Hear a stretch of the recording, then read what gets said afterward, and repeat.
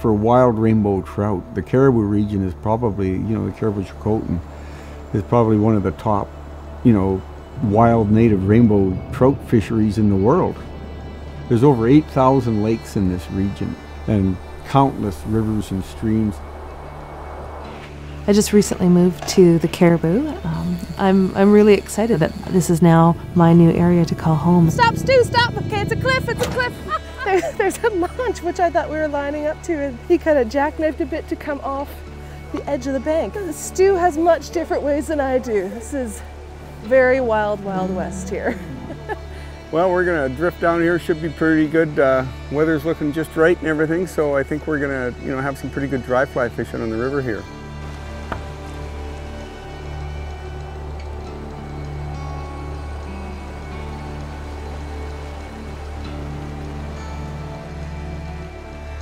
That's a little, rubber leg thing. I don't know what the name of it is, but it doesn't really matter what the name is. It's whether it catches fish or not.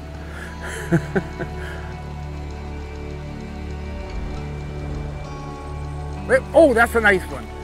Yeah, you got a good one now. Oh, no. Oh, there you go.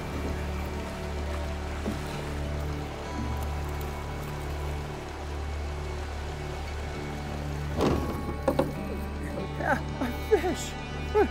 A fish.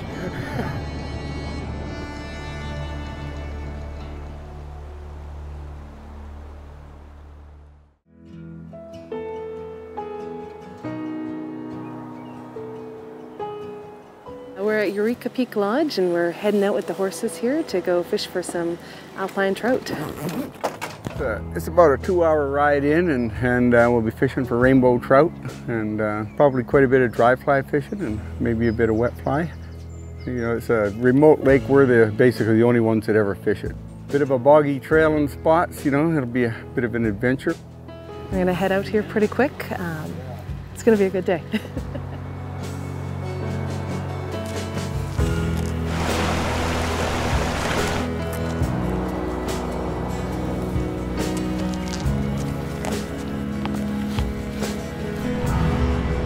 Starting to rain a little bit, but it was pretty good. It was a little boggy. It's a little ugly. It's been a wet summer, so the trail's a lot worse than it was.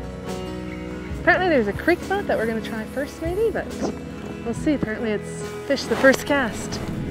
Well, this time of year, a nice high floating dry fly is going to work good. Elkhorn, Caddis, small stimulator. There's that deep channel there that sort of comes through here, and they pretty much lay right in the middle of that channel.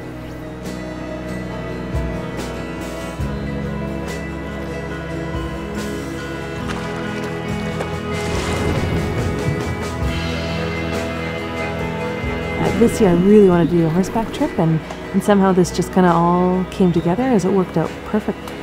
So it's been really kind of unique and fun to, fish with Katie, we're going out there and on the horseback adventure, out into the backcountry there and then, in the river. What an honor it was to go out with Stu, somebody so knowledgeable and somebody so characteristical of this region.